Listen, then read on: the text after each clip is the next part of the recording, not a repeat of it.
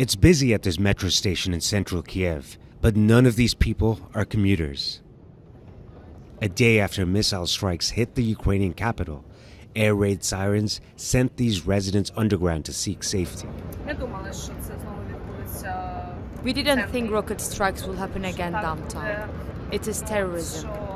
You understand that you are not safe at home, even if there are no infrastructural objects nearby. Two walls and a basement will not save you. Nowhere in Ukraine feels safe after Monday's wave of attacks. Now, this is one of the deepest metro stops in the city of Kiev. It was built after the Second World War as a bunker to protect the residents of the city from bombs, and today it's being used for just that reason. Anna and Ola came to Kiev from Lviv over the weekend, while the city was experiencing a relative calm. She clutches onto the Ukrainian flag as she waits for the sirens to stop. For her, the flag symbolizes hope. To me, the flag is a symbol that Ukrainians are resilient and that we will win the war. On Tuesday, her city was attacked again, targeting key power infrastructure, leaving many of its residents without electricity. Ukrainians need the world's help to feel calm at home, said President Zelensky in an address to an emergency meeting held by G7 leaders on the crisis.